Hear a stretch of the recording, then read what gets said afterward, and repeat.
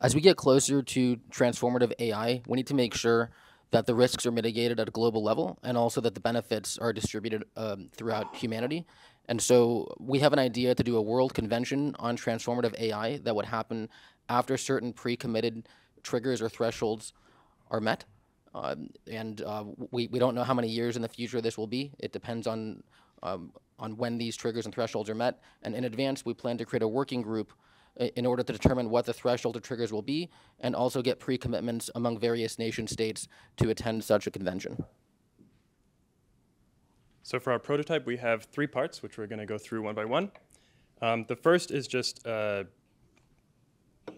model of how this organization could be structured. If we sort of took inspiration from past constitutional conventions, like the negotiations for a new constitution for South Africa in the 90s, or the Indian constitution in the 40s. And what we've learned is that although there was one event that led to that constitution being signed, a lot of the work happened years or even decades leading up to that event. And so to prepare for this World Convention on AI, we need to get started now with 2 work streams. So one would be sort of a diplomatic outreach work stream, sort of like the European Leadership Network or the Elders, doing track 1.5 or track 2 diplomacy. So maybe having really high-profile ex-government officials or ex-diplomats who still have connections in their their respective countries, doing outreach, building support for this convention, and getting countries to agree to a draft agreement on when it should be triggered. And then also a research team thinking about all the really difficult challenges that this convention will face. So when should it be started? What is the red line that we can define that everyone can agree to? Or how should the whole world be represented in this convention? Or even maybe some background analysis on sort of governance proposals so that at the actual convention we can make more progress and not have to do a lot of really complex discussions right at the convention. So we've drafted an initial agreement that this organization that we're wanting to set up could go around with different governments to convince them to reach this pre-agreement on holding the World Conference or World Convention. It's a very simple initial draft of an agreement, but it includes an obligation to convene when certain thresholds are met and to pause the development of transformative artificial intelligence. It sets out some thresholds for convening. So what are the red lines that are crossed in order to bring all the states parties and stakeholders together. And then sets out some organizational structure around the working group that would prepare the conference, that would study the advances towards meeting those thresholds, and that would eventually convene the conference once the thresholds are met.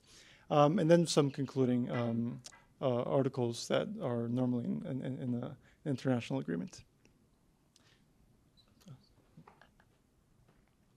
Yeah, so how do we get from here to there? We think that the first thing would be to get some money from you guys. And then subsequently, I think what we'd be doing is trying to get expert consensus that this sort of pre-commitment mechanism to trigger a convention is the right thing to do. We'd be getting the organization off the ground. Subsequently, we'd be working on the thresholds with the experts alongside the agreement that Jose just laid out and circulating it for comment next year. Following that, we get people to sign on to it. Early adopters, we'd be targeting very key states, and as well as getting sort of informal commitments from key AI labs. Once all these adopters sign on to the first draft of the treaty, there would be a sort of annual working group meeting, which affirms the ongoing process. They'd say, you guys are doing a good job. Seems like you're preparing for the conference. They'd note like which thresholds have been crossed, which haven't. We then try and probably publish a draft conference framework or agenda. This would again allow us to preempt any issues that would come up in the actual conference itself. The closer you do this to the actual conference, I guess the better it would be, the more information we'd have. And finally, sort of question mark, question mark, question mark, whenever the thresholds are breached, that would trigger the convention itself. The idea being that as soon as the thresholds are breached, the convention is pretty soon, maybe like a month or 2 months from the triggering. Yeah. We are at time. Great. Applause. And judges, any questions? or comments?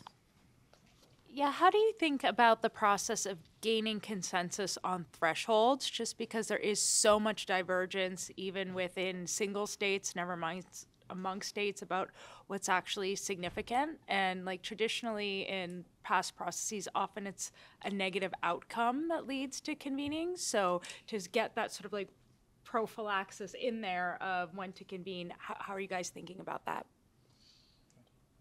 Well, as Stephen laid out, our organization would have two main components, and one of them would be the research side of it, which would, carry out research focusing partly on these thresholds, and we discussed that it could be like one threshold that's been met, or a cumulative, or an accumulation of several thresholds that could be met that then trigger the conference or convention. And then the other branch of the organization, the diplomatic branch, would then have to do the job of trying to convince governments around the world and other stakeholders that these are the thresholds that matter. And one potential structure that we discussed is having national champions in every country around the world, trying to convince the governments to take this on, for example. And there are examples of this working in the past as well. I don't know if you want to say something more. Yeah. Any other? Henry? What if the thresholds are crossed sooner than 2028?